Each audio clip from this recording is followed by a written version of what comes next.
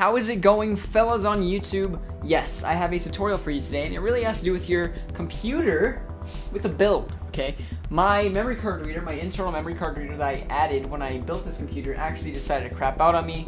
This thing was like 12 bucks when I bought it, so I kind of expect, you get what you pay for. Although these things are relatively cheap right off the bat, so whatever. But these are really cool to have, really cool to have. Basically, if you have like a memory card or something for your camera, if you're a big YouTuber or whatever, you just take the memory card out. You don't have to hook up any USB cables. Just slap it in there in the little slot, and it's good to go. I think this memory card reader reads up to like 17 different cards. This one that I bought is a Sony, just came in today, reads a ton of different cards as well. So whatever, it's really good to have an internal memory card reader if you have a custom build, just for whatever reasons, So anyways, let's go ahead and dive in. Let's swap this out. First thing you want to do is actually shut down your computer and make sure it's turned off. So I'm going to do that right now.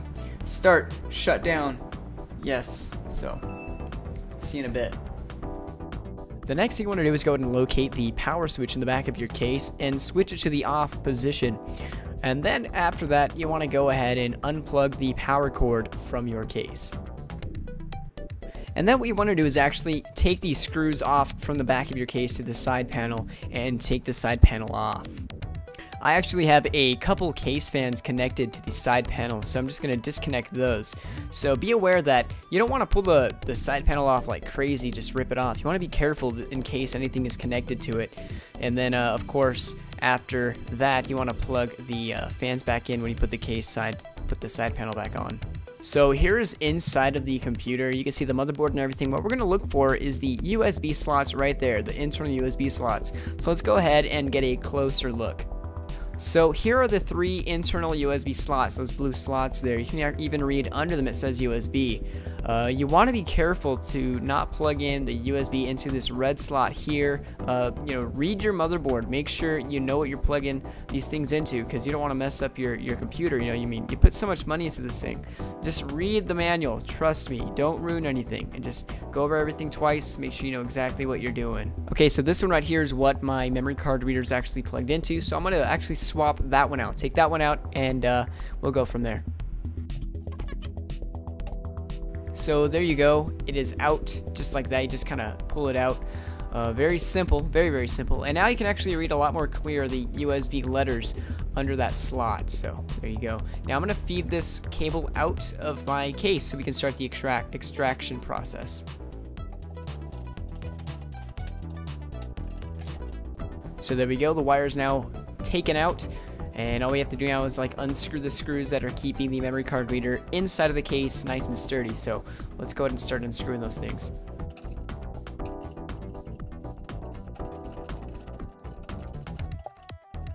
Okay, so there we go. I took one screw out just from right there. And, now I have to turn it around and take the other screw out from the other side. So it means I'm going to have to take the other side panel off. But anyways, your case might be different. The way you take your memory card reader out, if you have one already. You may have switches, you may have something else, so just be aware that not every case looks the same. In my case, I have buttons as well as screws, so keep that in mind.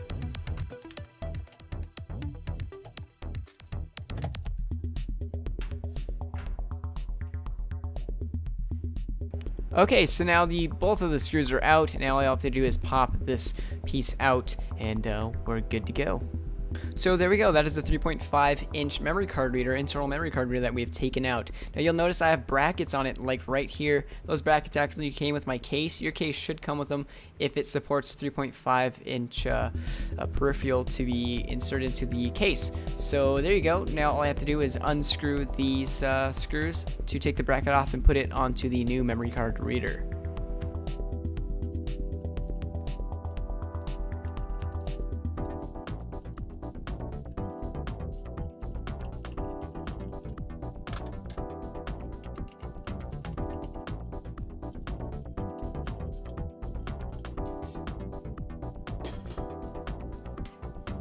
So here is the new internal memory card. I put the brackets on it, and now all we have to do is put this into the case. So let's go ahead and do this. Okay, so I don't know why I did this when making this video, and I actually put it in through the inside. The best thing to do is actually pop off the little front cap off your case and then push it into your case, okay, from the front. I don't know why I didn't do that in this video, but that's the best way to do it. So yeah, now the cord on this reader is actually quite small, so I'm going to actually feed it through and insert into the closest USB slot. Okay, so all I'm doing is now just swapping out the USB slot from one, putting that one into a different slot, and then I'm gonna grab the short cable from the new reader and put it into that first slot. That's all I'm doing right there, in case you're wondering. Okay, so here's the front of the case, and all I'm gonna do is actually push in the memory card reader into the case a little bit more to make it a little flush, just like that.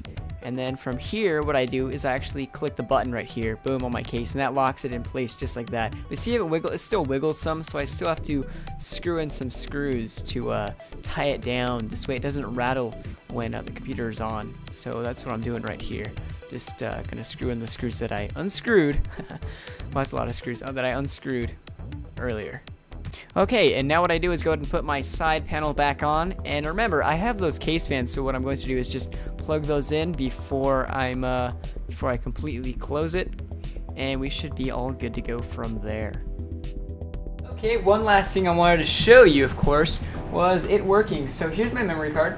I'm just going to plug it into the appropriate slot. Okay, just throw it in there, the light will turn on, and then right away, it works on my computer. I can open the folder to view files, and it works, unlike my other memory card reader, which wasn't working properly. So there you go. I successfully installed a internal memory card, or at least replaced one.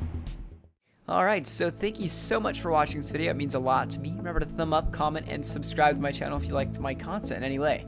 If you're interested in watching another tutorial from me, go ahead and click this annotation. Bye.